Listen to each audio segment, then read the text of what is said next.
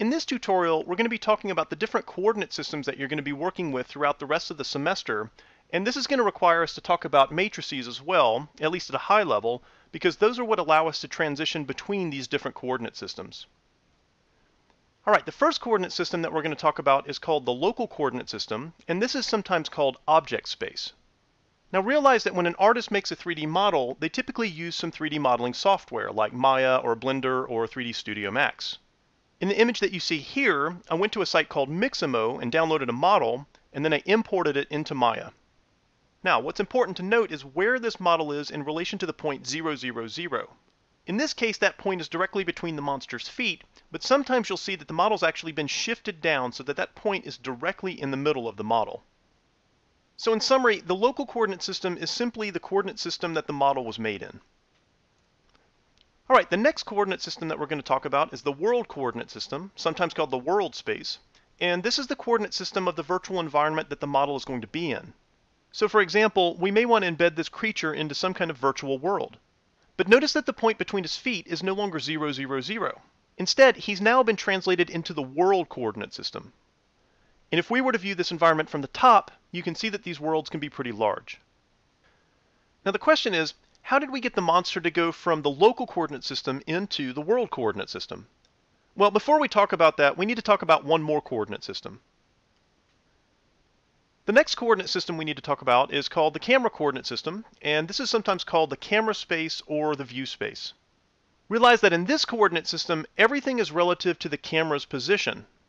And when you think of it in these terms, the camera never moves. Instead, the world moves around the camera. As an example of this concept, look at the image below. In this case, we have a creature directly in front of us, but because the camera's position is fixed at the origin in the camera coordinate system, the creature's position in the camera coordinate system might be something like 0, 0, negative 10.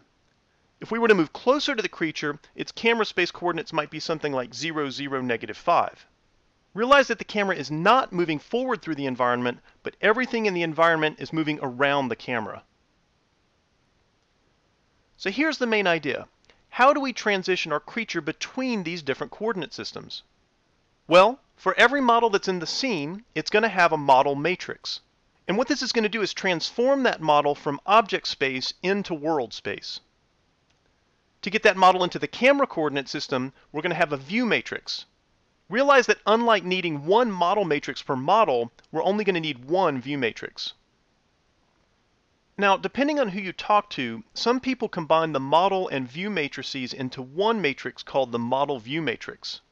However, in this class, we're going to keep this information separate because it makes it easier to think about. Now, we've been using the term matrix, but we really haven't talked about what a matrix is. A matrix is a mathematical structure that has the ability to translate and rotate and scale 2D and 3D points. And usually we store a matrix as a 4x4 array of floats. In fact, you can see an example of one over here on the right-hand side. This is a special matrix called the identity matrix.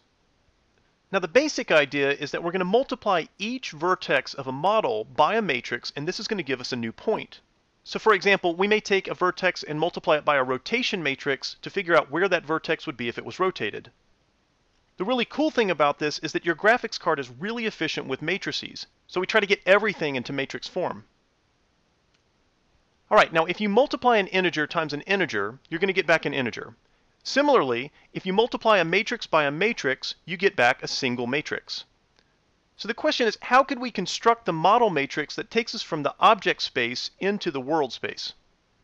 Well, imagine that we have a couple of different matrices. We have a translation matrix called T, a couple different rotation matrices, R1 and R2, and a scaling matrix called S. All of these matrices might be necessary to correctly place our creature into the world. So initially you might think that we would have an equation that looks like the one you see here. However, before we go on, we have to have a meaningful discussion about matrix order. Alright, good. When we multiply matrices together, the effects that it has on a vertex are going to occur from left to right. And to show what I mean by this, we have to walk through an example. If the order of operations says first rotate by 45 degrees and then do a translate by 10 units, the end result is going to look like what you see here. However, if the order of operations is reversed such that we do the translation first and then the rotation, you can see that the results are drastically different. And so the lesson learned here is that the order of matrix operations is important. So going back to how we constructed the model matrix, you can see that we actually did it backwards. Instead, you'll probably want to scale first, followed by a series of rotations, and then finish with a translation. So the last matrix we have to talk about is called the projection matrix, and its responsibility is to take 3D data and project it into 2D space. Now we have two different kinds of projection. We have orthographic projection, and that means that depth doesn't really matter. Now the other kind of projection that we have is a perspective projection, and this is what's used to give depth to the scene. In other words, as objects get further away from the camera, they become smaller. Now interestingly, the end result of multiplying by the projection matrix is that it gives us normalized device coordinates. And if you remember, we've seen this term before. These are coordinates between -1 and +1. Now the difference between an orthographic and a perspective projection can be subtle, but I tried to give you a demonstration of what that would look like. The left image is the orthographic projection, and the right one is the perspective. Now I've purposely put a couple of red spheres in the scene so that you can see the difference between these two. And in the orthographic projection, you can see that those spheres remain the same size. However, if you look at the perspective projection on the right-hand side, you can see that the spheres are different sizes. In other words, the spheres that are further away from the camera appear smaller. Now we're finally at the point that we can understand what's been going on in the vertex shader. The example that you see here is an old vertex shader that we've been using, and if you remember, the position information that we passed to v position had to be in the range of -1 to +1. And if you look down here in main, you can see that we've assigned v position into GL position, which is in normalized device coordinates. Now in our new vertex shader, a couple of things have changed. First of all, v position is assumed to be in the local coordinate system, or the one that it was modeled in. Also notice that we have three different matrices here called M, V, and P, and that's for the model, view, and projection matrices. And where it gets interesting is in how we use those down in main. In this case, we take v position and we multiply it by those three matrices, and that's going to give us a new position in the normalized device coordinates. In other words, in this one line of code, we've taken a vertex from its local coordinate system and calculated its new position in normalized device coordinates. So that's it. I know that was a lot to digest, but these are pretty important concepts. So what I would recommend, as always, is to go back and review this material a couple of times.